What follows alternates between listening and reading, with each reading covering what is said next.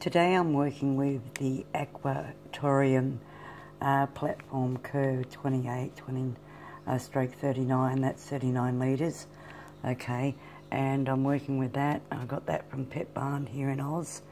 Okay, so I just thought I'd let you see what I'm doing. I'm setting it up today, and this is the model I've got. I just thought I'd let you see because unfortunately when I looked on the tube for some information for this tank, I couldn't find it, so I thought it'd be useful for you guys that come across this tank that want some info. So that's what I'm doing at the moment. I've got another tank here. I'm just going to transfer a lot of my weed, and I have only 1 or 2 fish here because basically I knew I was going to transfer weed and whatever that I wanted to grow because it's so expensive from that tank to my new tank. So that's what I'm doing now, and I'll keep this tank for weed and for snails and small fish. I've got 1 or 2 baby mollies in there and a snail, as you can see, and a sucker fish, but that's about it. It's very pretty with the logs and weeds, so it's very useful if you have a tank that grows algae and whatever else. But anyway, today this is what I'm doing now.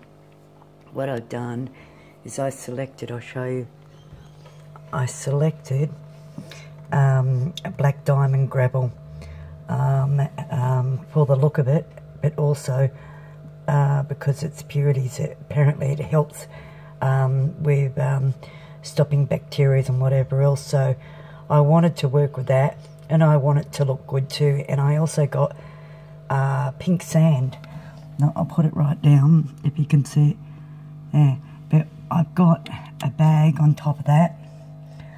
Okay, as you can see, while I'm putting the water in, because it floats to the top a little bit, and I put a rock there, and I'm slowly adding the water. So that's what I'm doing at the moment.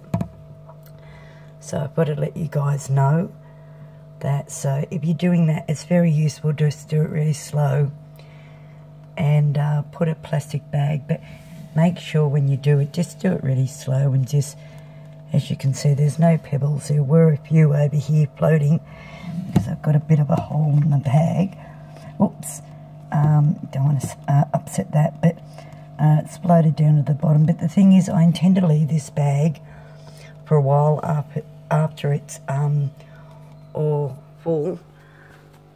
Basically, the only reason I want to leave this in for a little bit after it's all full is to allow that black diamond gravel and that sand, pink sand, is very pretty, to settle and stay without floating. So, and at the moment it hasn't produced any really bad clouds of the dust that comes off it, so, and it's pretty good, so it's good quality. So that's all I'm doing at the moment, slowly doing that. But when you do that, I'll try if I can, I don't know whether I'm that clever, making another clip and doing it, so you might have to have part 1 and part 2 with me. Sorry you guys, I'm not very good at editing at the moment. But anyway, that's what I'm doing. So once you fill it up, remember, 39 litre imagitarium, you put, I've got the instructions, I rang up Pet Barn, they're really, really good here in Oz. Now it's, the bio starter is 7 mils for 3 days, okay?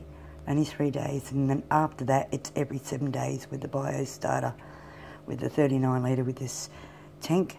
And then after, well, of course, your 7 mils of conditioner, you can put it in after it's full, and there you go. So that's all I'm doing, and I will show you the heater that I'm actually going to work with at the 50 watt. So I just put it here. Might be able to do it all this YouTube in one. So it's a 50 watt, as you can see. What's that say? 50 watters there. So, and all I asked the lady at Pet Barn what I do, and she said once you fill it up, put your bio starter and whatever else.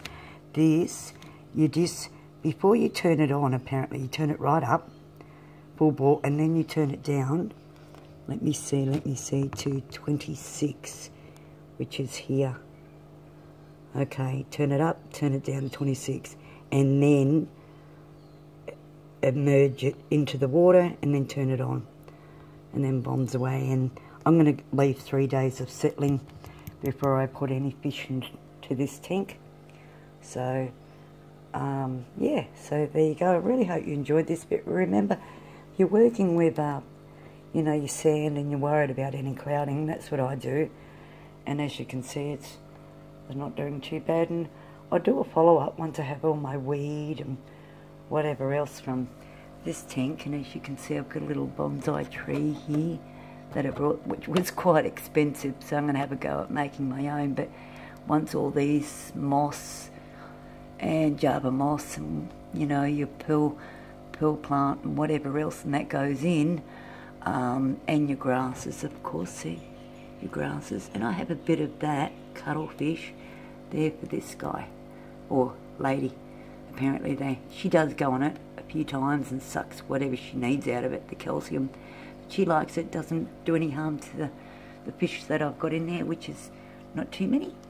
But anyway, and once I transfer all that into there, I'll show you guys. And anyway, hope you really enjoyed this.